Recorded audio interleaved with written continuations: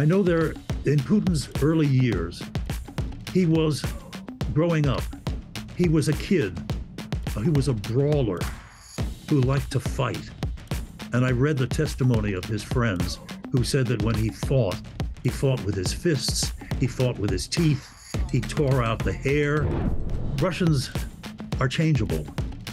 And so maybe that means after a war in Ukraine, which seems to be a defeat, they will reassess the question of how much they support an authoritarian regime like Putin's.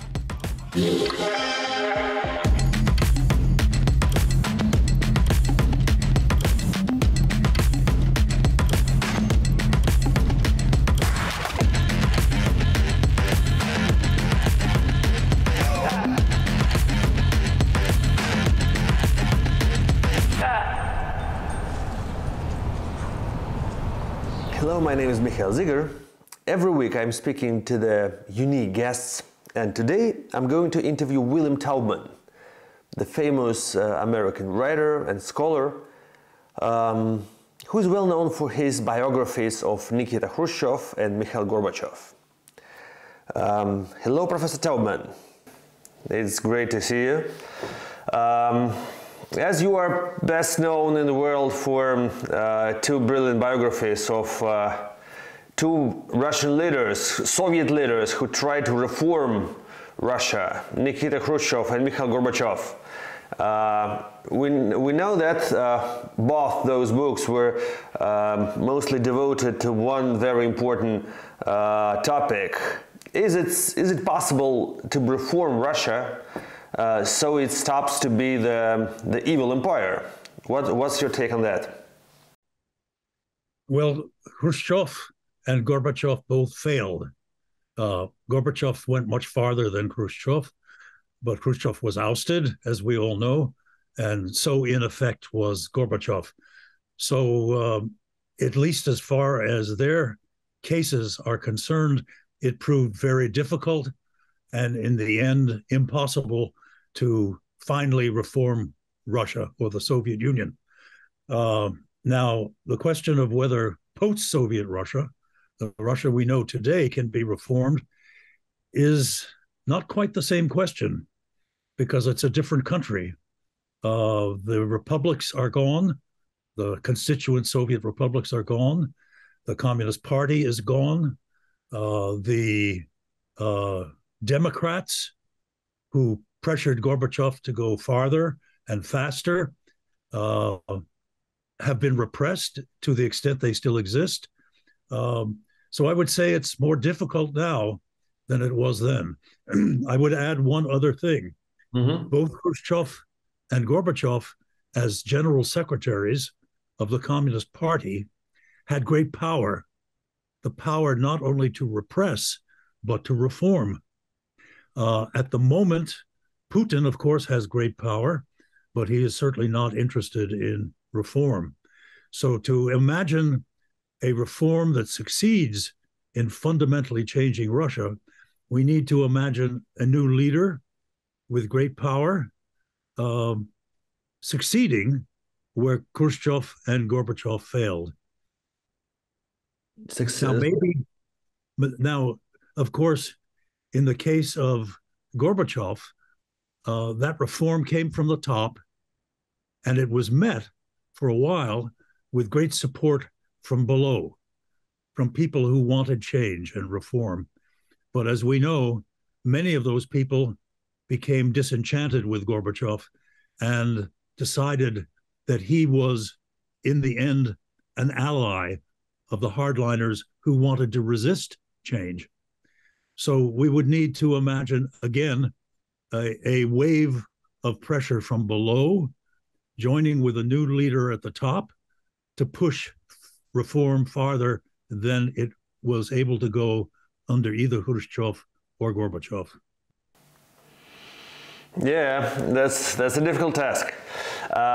When you were writing a book about Gorbachev and the collapse of the Soviet Union, could you imagine that that collapse hasn't happened yet, and that actually the most the most bloody consequence of that process is yet to come. And do you consider the war in Ukraine to be like the new part of that long-lasting collapse of the Soviet Empire? Well, you know, when I was writing the book about Gorbachev, I interviewed him many times at great length. And in some of those discussions, he himself seemed to be debating with himself as to whether he had gone too fast or too slow to reform the Soviet Union. In the beginning, I got the impression he thought he had gone too slowly. He should have pushed sooner and harder and faster.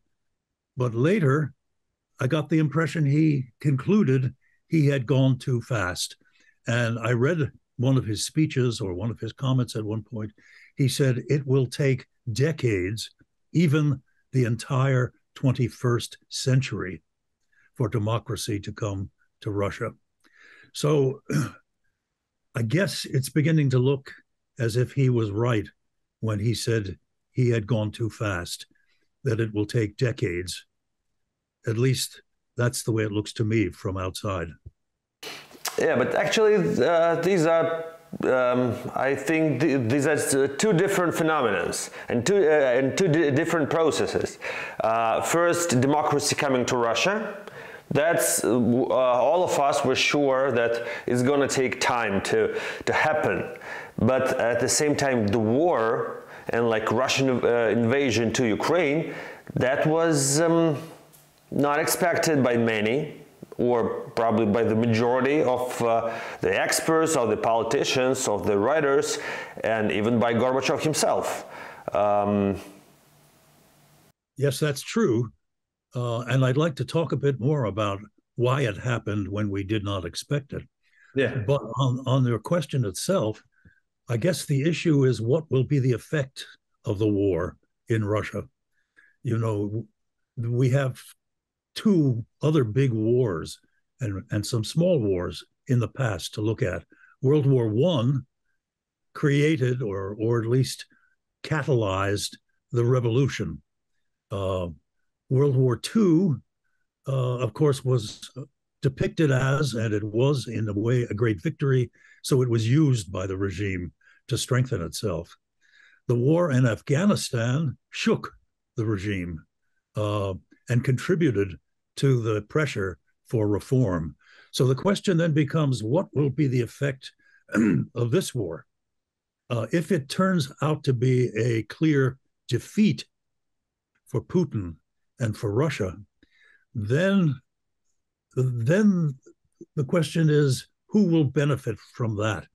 On the one hand, we have the nationalists, the right wing, the patriots, who were pushing to show that the war was a failure of Putin's regime and that they will be harder and rougher and tougher. On the other hand, there are obviously all the people who have tried to protest, and many of whom have left Russia, who would like to see the reform become the catalyst for democratic reform. So I'm afraid I don't know a defeat, what will be the effect of a defeat? But there's a prior question, will there be a defeat? And although at the moment it doesn't look good for Russia and Putin, I think it's too soon to be sure. And the thing that worries me most, as it does many people, is whether Putin will attempt to prevent a defeat by any means possible, including the use of a nuclear weapon. Do you think that's possible? Well, you know, I did not, like you, I did not expect the Ukrainian invasion itself. Like a lot of people, I thought he was bluffing. I thought all those troops on the border of Ukraine were part of a big pressure campaign, but there would be no invasion. Once he invaded, it changed my view of Putin. Mm-hmm. It showed that a man who I had thought to be cautious and calculating was actually wild and reckless. And that made me think that faced with defeat, he might do something wild and reckless, like using a nuclear weapon. And if you'll permit me, I would like to talk a little bit about Putin himself in this regard.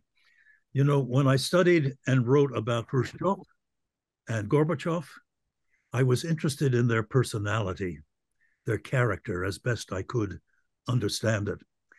And I came to the conclusion that both of them had two important characteristics. One, they had great power, and two, they were unique. What do I mean by unique? They did things that no one else in their circle would have done. In Khrushchev's case, it was the attack, the denunciation of Stalin, and it was putting missiles in Cuba. I don't think any of his Politburo colleagues would have done either of those things, with the exception of Beria, but he was gone by then, executed. In case of Gorbachev, he tried to democratize, to transform the Soviet Union.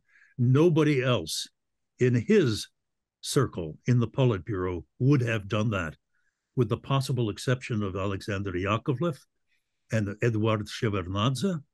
But the only reason they were in a position to support that in the Politburo was that Gorbachev wanted them there. So again, his uniqueness is the key. So the question I would ask now about Putin is he unique in the sense that only he, in his circle, would have invaded Ukraine? Up until now, I would not have thought that Putin was unique.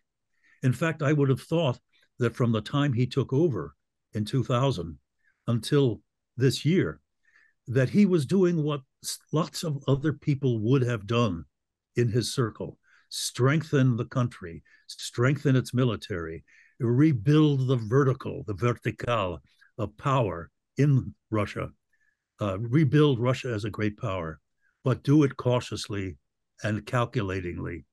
But now I begin to think he is unique. You know, would Patrushev have done this? Would, I'm trying to think, Narishkin have done this? Would Medvedev have done this?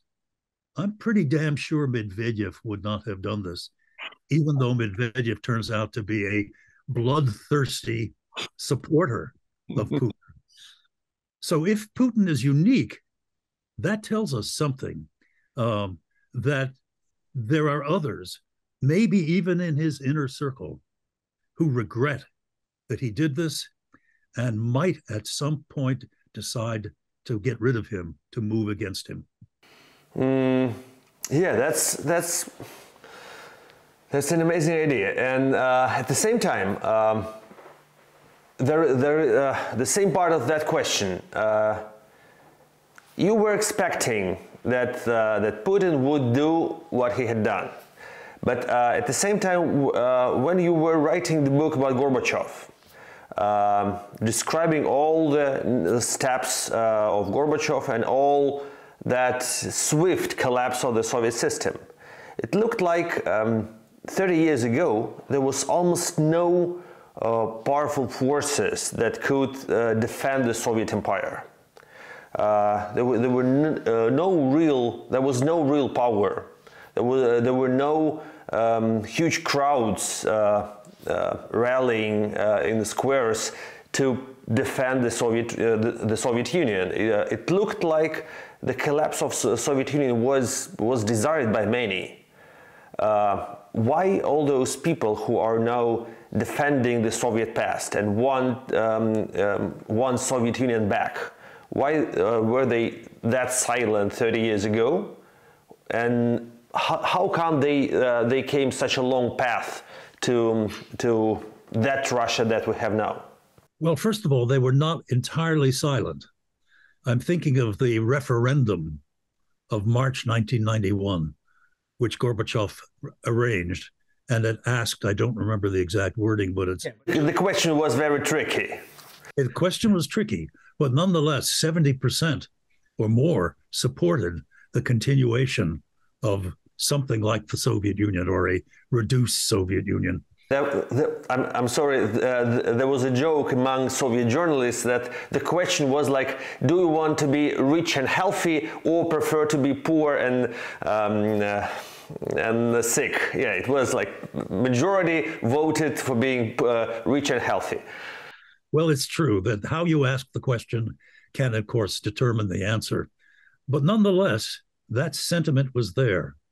Anyway, why wasn't there more activity in support of that sentiment? I think Russia, Soviet Union, was carried away by the excitement and enthusiasm of attempting to join what was then portrayed as the civilized world, the West. You remember the joke, another joke, that Soviet Union before the reforms was like Upper Volta with rockets, benighted African country, backward African country with missiles.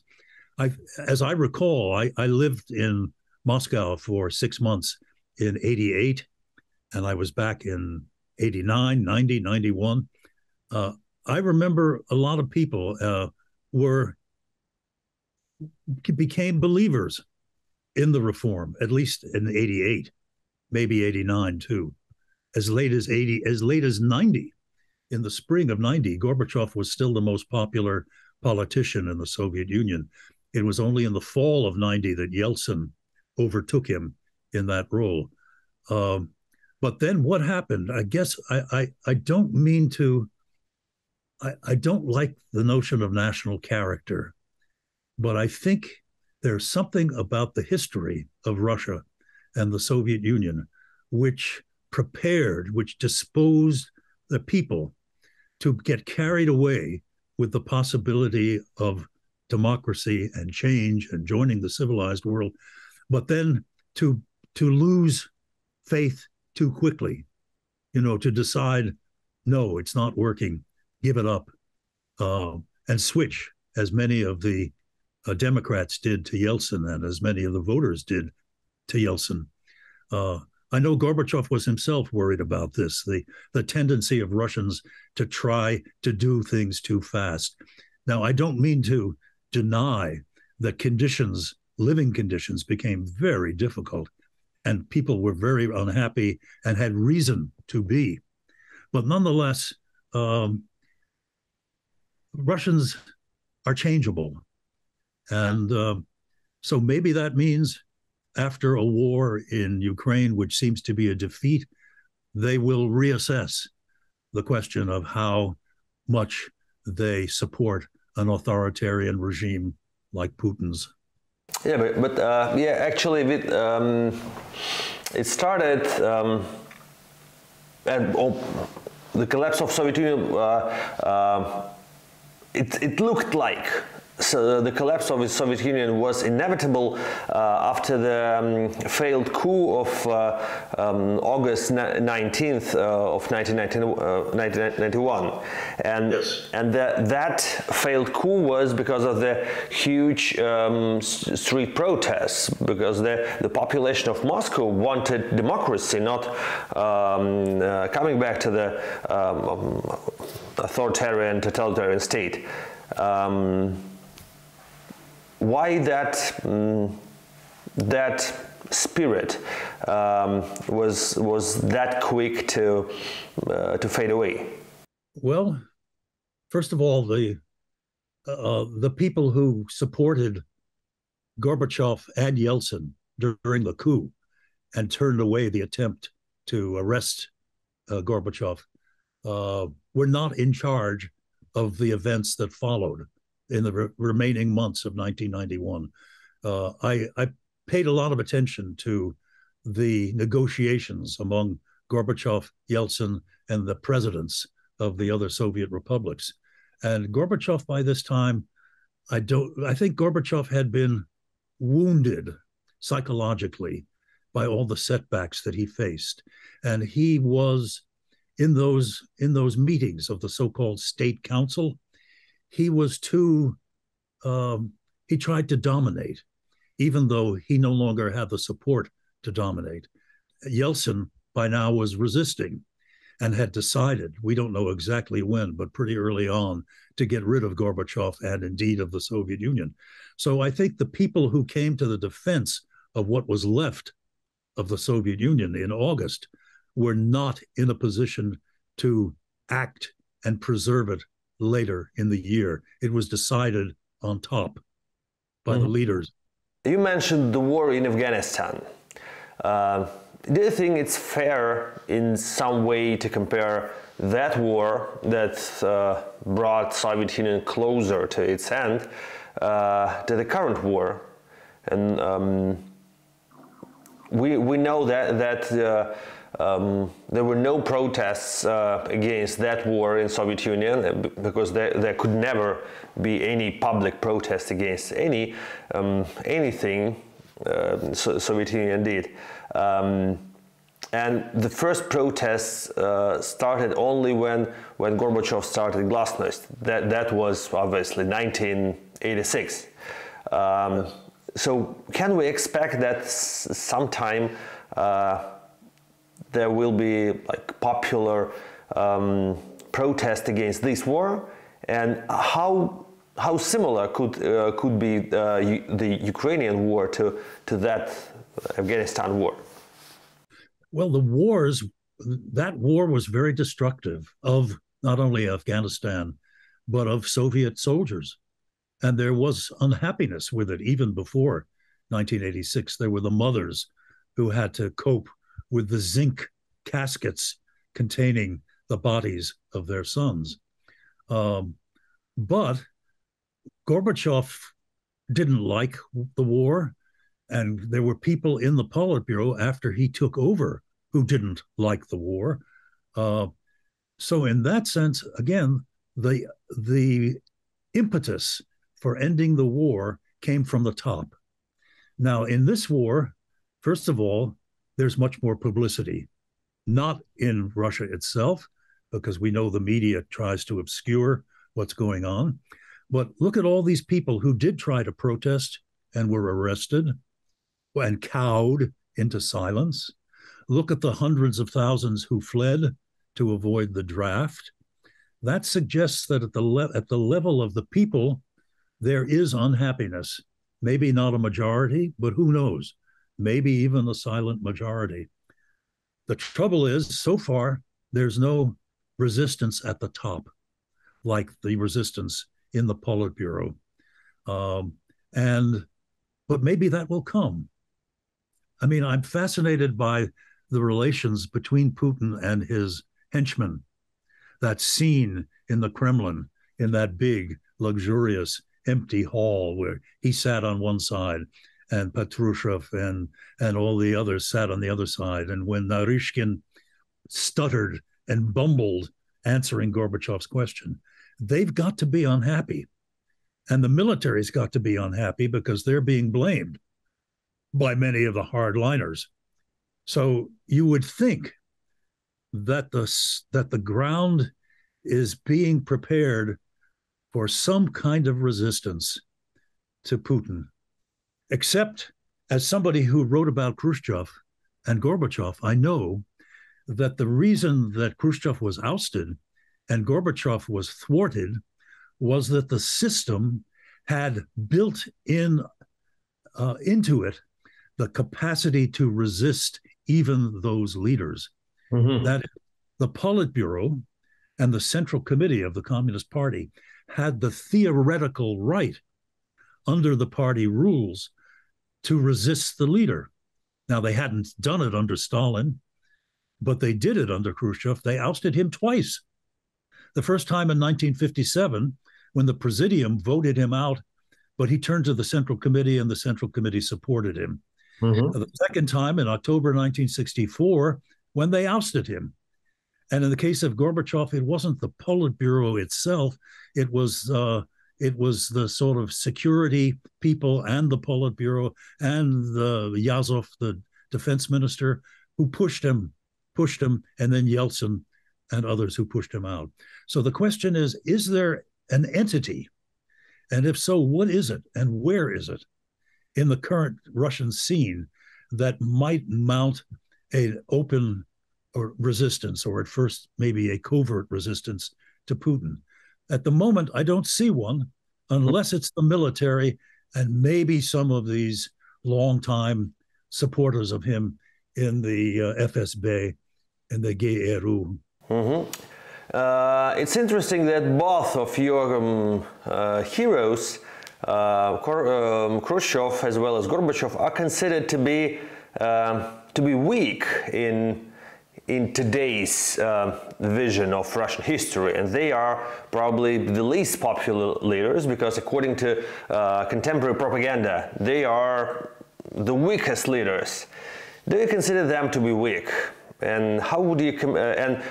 You've probably heard that recently Putin was asked, the interviewer Fyodor Lukyanov was speaking about the Cuban crisis, and he asked Putin if Putin can imagine himself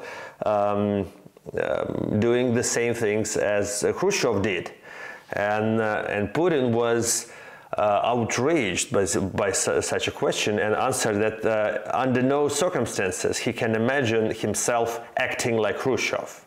Well, actually, in a sense, he is acting like Khrushchev, because Ukraine, of course, is much closer to Russia than Cuba. Sending those missiles to Cuba was a crazy idea. And maybe, well, I begin to think invading Ukraine was a crazy idea. I mean, it has certainly produced consequences which he did not intend, unintended consequences. It looks, as I said a while ago, wild and reckless. As to the weakness of Khrushchev and Gorbachev, I of course I'm aware of that, and it says something about Russians' mindset. I mean, was it weak of Gorbachev to decide that the whole Soviet system needed to be transformed?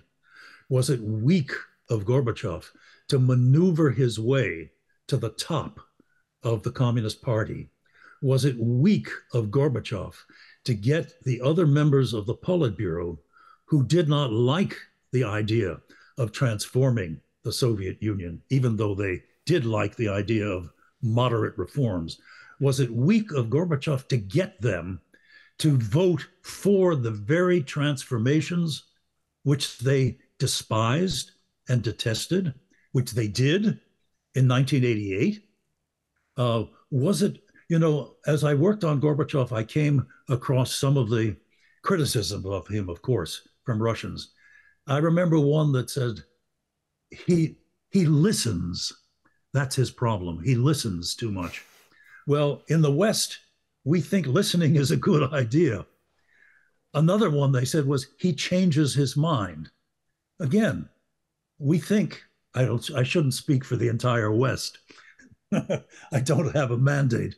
But nonetheless, the notion of listening and considering counter arguments and weighing the options and revising your own views to take account of the realities that you've discovered by listening to other people, these are not weaknesses, these are strengths.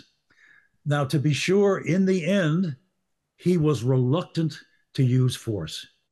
And I've talked to people, some of them close advisors to him, who say that was a great weakness. I talked to one person, Karen Brutyans, who was an advisor of his, who said he should have used force in the Nagorno-Karabakh war. He should have used force much earlier against the pogromisti in Sumgait. If he had done that, then Brutyans said, maybe the Baltics would have hesitated to try to break away. So he should have used force.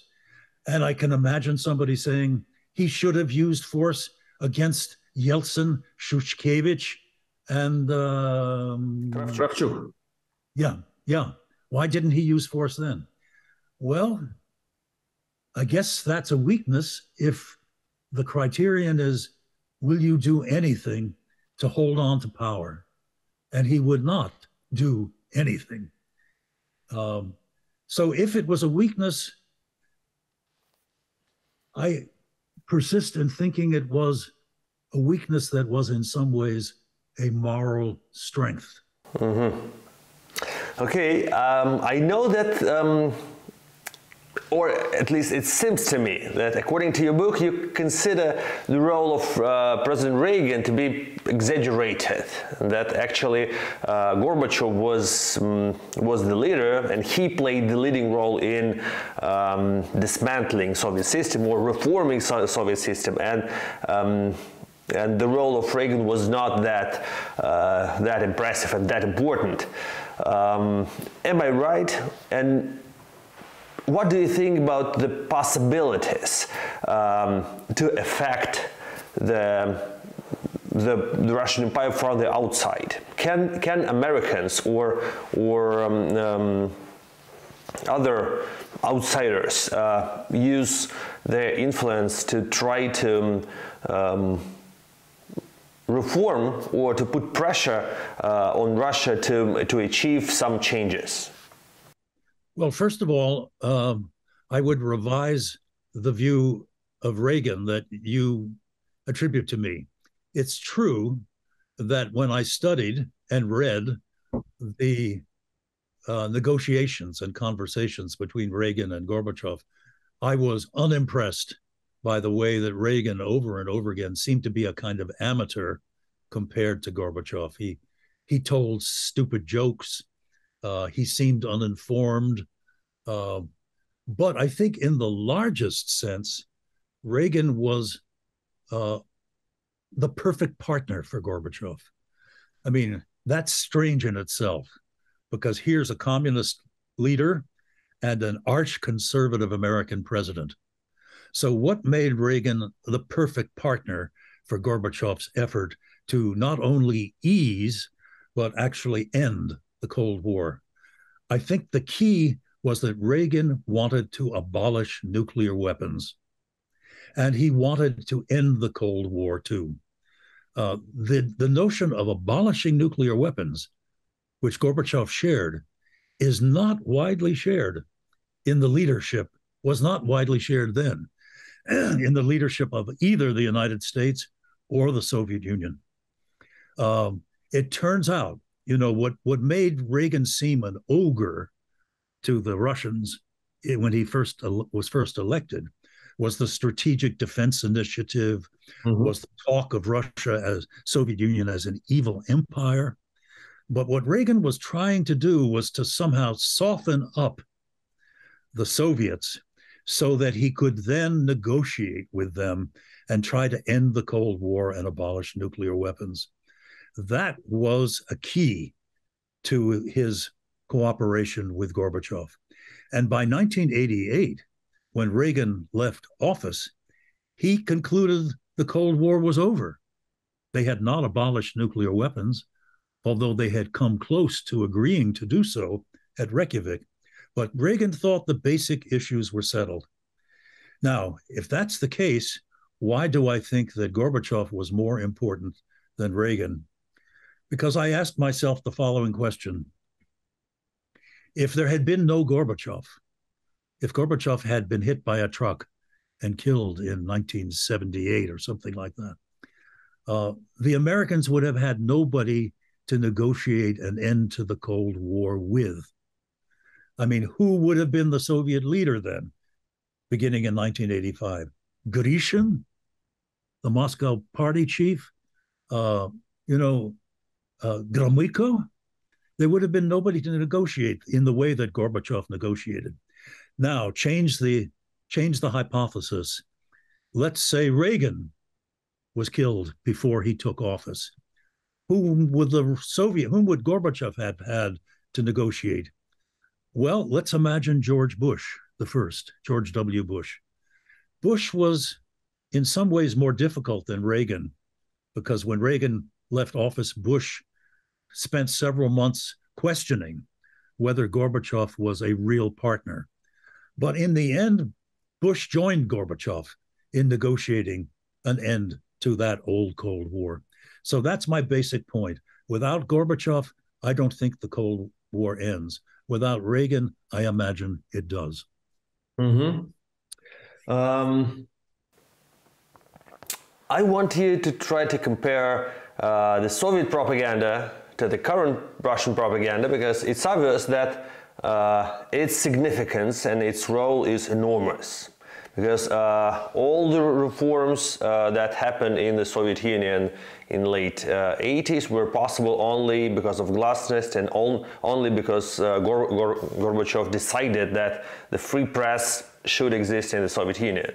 And everything what's happening right now in Russia and the popularity of the war and just the idea that that war is possible, we can thank propaganda for that. That propaganda that was planting the seeds of the war for the last 10 years. Is it really only about the propaganda what can change the potentially democratic country to the bloodthirsty tyranny? Well, you know, I used to compare Soviet propaganda with American politics and party line. And I used to say the Americans, like all politicians, bent the truth, said what the party needed, and were in that way contemptible. But then I said, compared to Soviet propaganda, that was much worse, because the things that Soviet propaganda said were often on their face absurd, and yet they said them anyway. Exactly. They didn't believe. They didn't believe it. They were just pretending, yes. Right. But a couple of things happened.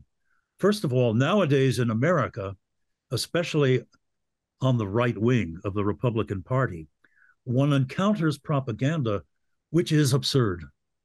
You know, Biden actually stole the election. That's absurd. So the Americans, at least in my opinion, on the right wing of the Republican Party, have become almost as bad as the Soviets used to be. But meanwhile, in Russia, Russian propaganda is now worse than the Soviets used to be. Now, I don't follow it as closely as I did in the old days when I lived in the Soviet Union, but that's my impression. When you say bloodthirsty, that is a little different.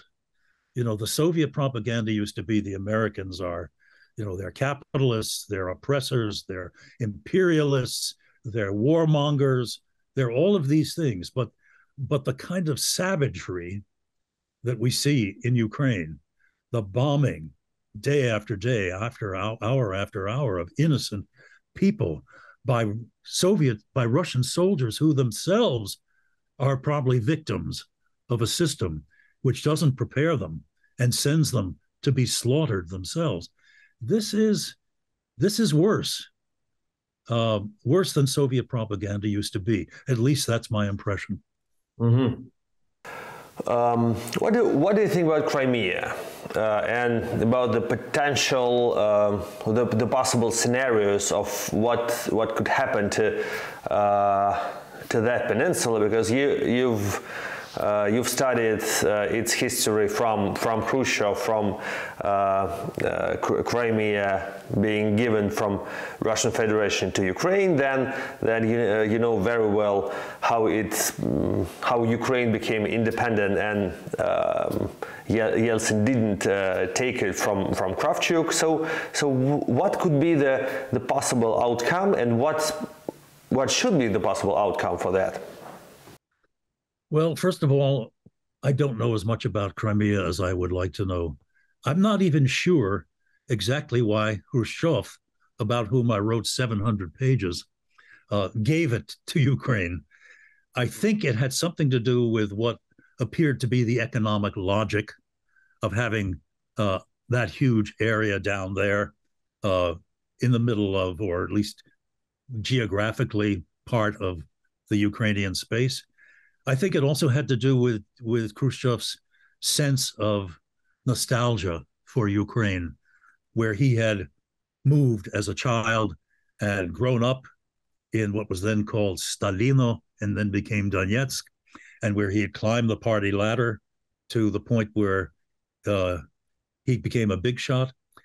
So I'm not entirely clear about even the origins of that initial transfer of Crimea. But as to what happens to it, well, this in a way takes us back to a question you asked a few minutes ago that I don't think I addressed. And that is, what can the outside world do, the United States in particular, to promote somehow reform in Russia, or at least perhaps an end to this terrible war? I think back to the Cuban Missile Crisis. I think back to the fact that in the midst of this war, of this crisis, which brought the world to the brink of a nuclear confrontation, Khrushchev and Kennedy found ways to talk directly and work out a deal. And that seems to be absent at the moment in Ukraine. Putin won't talk. I don't think he'll talk seriously. And Zelensky doesn't seem to want to talk either, at least as long as his forces are doing well. But if there were talks, if not at their level, then lower level, what would be a basis for ending the war? Well, again, I'm not involved. I've not been in government. I'm just a scholar and a writer. But it seems to me that there would have to be some kind of deal, if this is not an utter defeat for either side and surrender, some kind of deal. And the deal that looks most possible or plausible would be one in which the Russians move out of the Ukrainian provinces, Donetsk, Lugansk, but perhaps maintain Crimea with some sort of agreement that in some substantial period of time, there would be a vote in Crimea as to where they want, supervised by the United Nations, which would determine Crimea's future. Now, that may be a fantasy.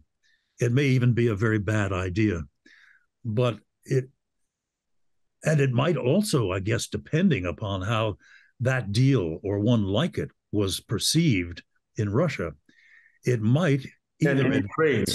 In Ukraine, definitely, Ukrainian society today will not accept that deal. Will probably never accept it unless they're losing in the war. But how will Russia view it? I'm thinking of, is there a deal that would end the war without Putin's being perceived as justified in having begun it? Is there a deal that would not be a totally humiliating defeat for Russia, which would somehow allow the hardline right-wingers to end up on top? Now, you might say a humiliating defeat would help reformers. I just don't know. This is all too unclear. And in fact, I probably shouldn't even speculate because I don't know enough. As far as I know, your grandfather was born not far from Mykolaiv, now Ukraine. That's right. What are your personal emotions about what's happening in Ukraine right now, and do you have any special feelings about that place that used to be the motherland of your grandfather? Well, I have very strong feelings. I don't think they go back to my grandfathers having come from there. They go back to the fact that I have visited Russia, Soviet Union, and Ukraine many times, maybe 30 times. My first trip was 1964. Mm-hmm. Then I spent 1965 at MGU, Moscow University, in the law school for the whole year, 10 years after Gorbachev graduated. I've been back over and over again, and Russia has been the center, Soviet Union first and Russia, of my intellectual life. It was the great puzzle I was trying to understand. I made some of the best friends, my wife and I did. She taught Russian at Amherst for many years too. Our best friends were in Russia. And you know, now they're all gone. They're in Europe or Tel Aviv or in Yerevan. And in those early years, I mean, we loved Russia. We loved the people we met. We sympathized with them. We tried to understand them. Even the people we didn't sympathize that much with, we tried to understand. It was the great puzzle to which we devoted our life, trying to understand it. And now we don't want to go back. We can't go back. We wouldn't go back. So in a sense, it's for us personally, which is very small item in the losses that people are suffering in Russia and in Ukraine, but it's a loss, and we are unhappy and distressed. Yeah, you know, as a person who has left Russia this February, I know what you're talking about, really. Okay, and this year also we had lots of bad news, including death of President Gorbachev. I interviewed him quite a lot, as well as you did.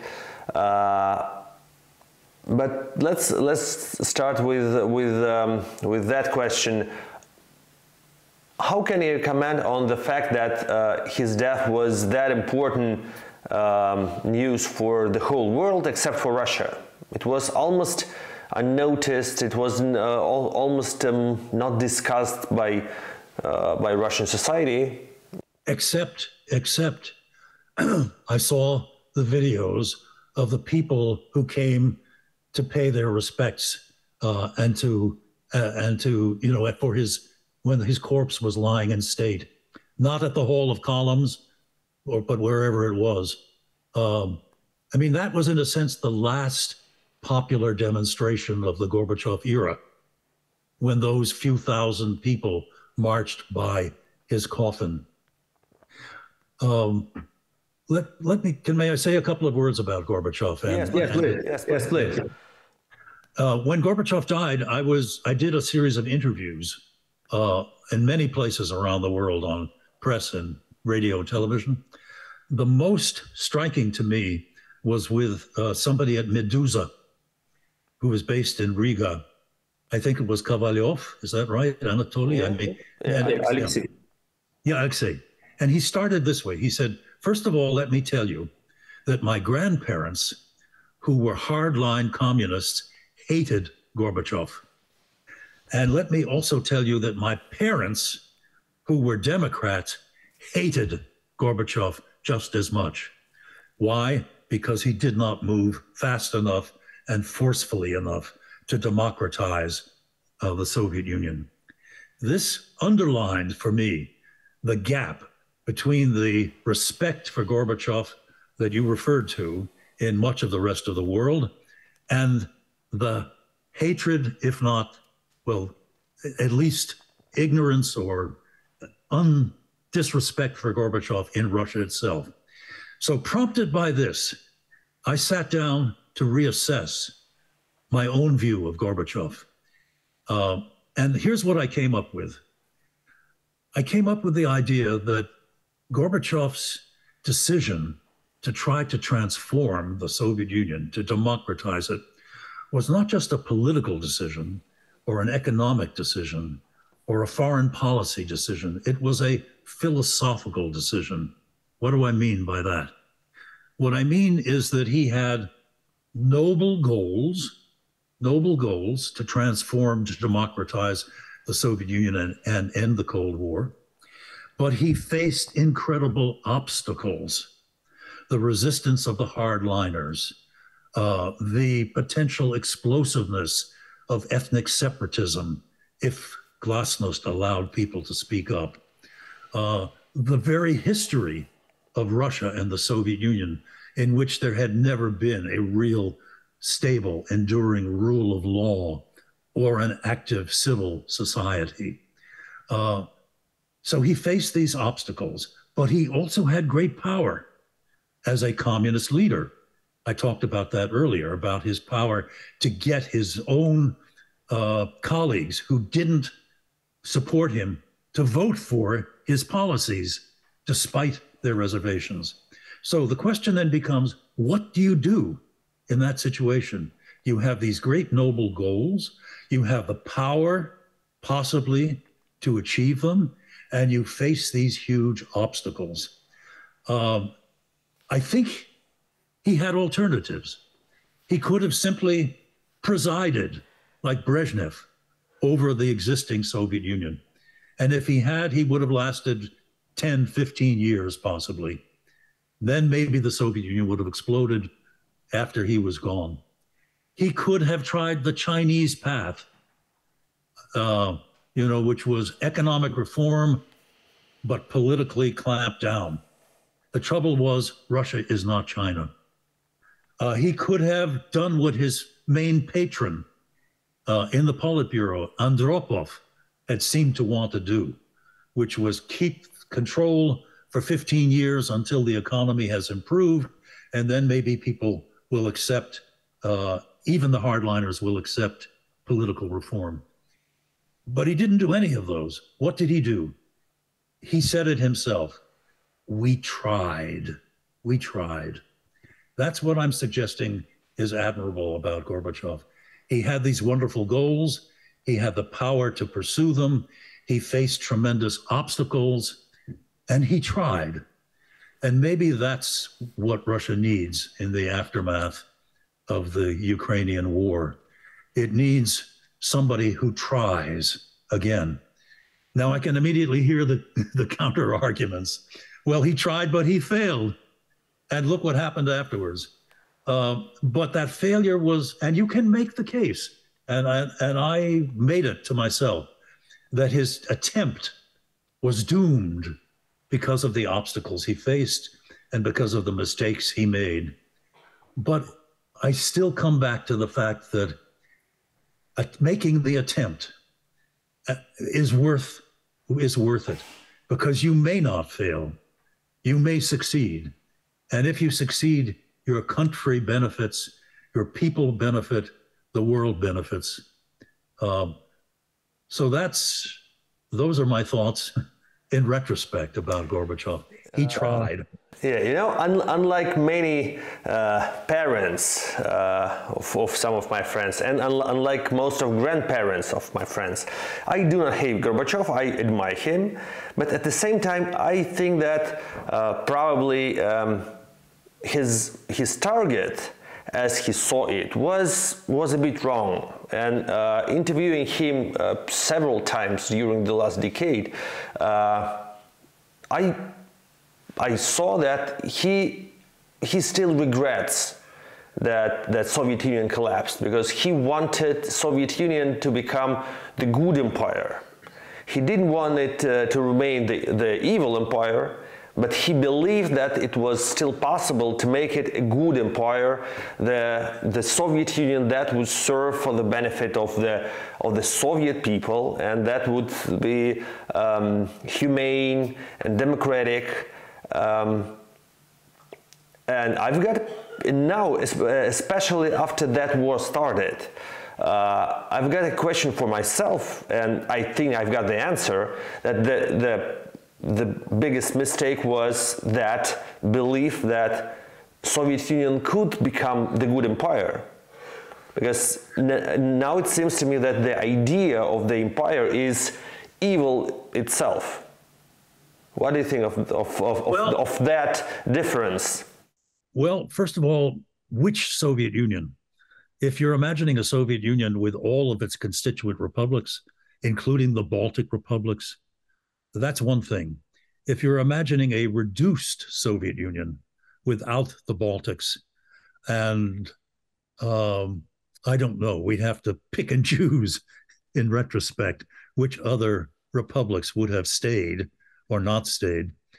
But I think there was a case of the kind that Gorbachev imagines in retrospect for a reduced Soviet Union headed by somebody like him and people like him as his successors. I mean, think of some of those Central Asian states now.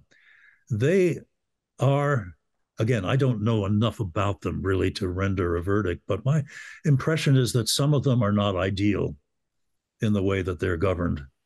I think of Nazarbayev in Kazakhstan.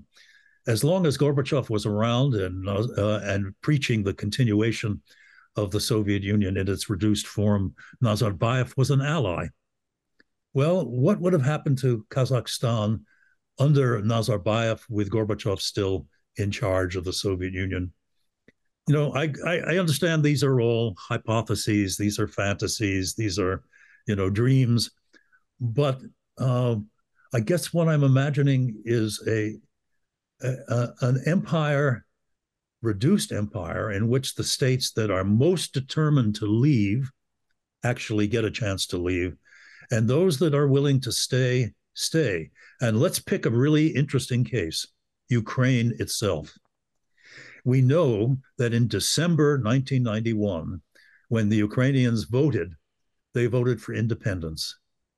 But in the referendum, which we've already talked about, and you have questioned the way it was posed in March 1991, I believe, I'd have to go back and look, but I think the Ukrainians voted to stay. Yes, they voted for the Soviet Union, definitely. Yes. So you know the phrase that about 60 or 65%. Yeah. You know the famous phrase, the consent of the governed, the Jeffersonian American phrase that the consent of the governed is required for a government to be legitimate. Well, the Ukrainians changed their consent. They gave it in March 1991, and they took it away in December. So, and the reason was, or at least it considered to be the reason, the coup, August 19th. Yes, yes. Gorbachev came back from Foros in August to preside over the ratification of the new Union Treaty. I mean, as we have discovered, not just or not only in the former Soviet Union, but in many places around the world, nationalism, ethnic nationalism, rather than secular nationalism, can be a highly destructive force.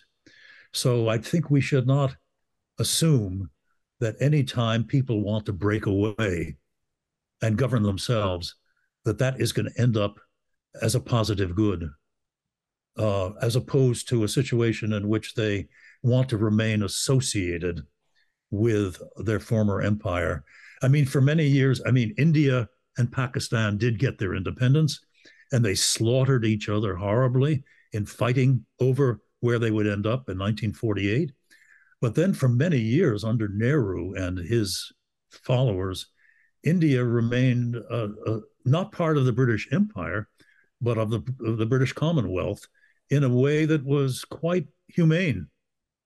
So I guess I'm wondering whether a reduced Soviet Union governed with the consent of its people and with leaders like Gorbachev in charge might have evolved toward a real Commonwealth rather than the Commonwealth of Independent States, which supposedly replaced the Soviet Union and didn't amount to anything real.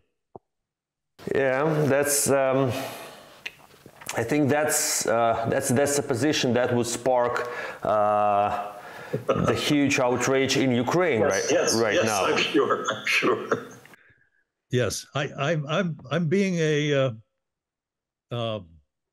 I'm saying a scholar. I'm just trying to imagine alternate futures, the better to evaluate the future that we actually have inherited. Mm-hmm. Yeah, but unfortunately, like for almost 3 decades, we were for 3 decades. Yes, actually,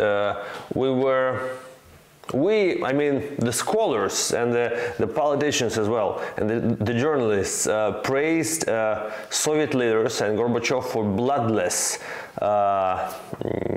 collapse of the Soviet Union. Now we see that now it's not bloodless, and now we have to reevaluate that beginning knowing its horrible end? Well, can I go back once more to leaders and their personalities, including Gorbachev? Sorry, that's my phone. I'm going to somehow turn it off. Leaders and their personalities, as I said. You know, it's interesting. The Soviet Union, with its Marxist ideology, preached the relative unimportance of leaders. That is, Marxism does. Marxism talks about vast impersonal forces. But look at the Soviet Union. Without Lenin, I don't think there would have been a Bolshevik revolution.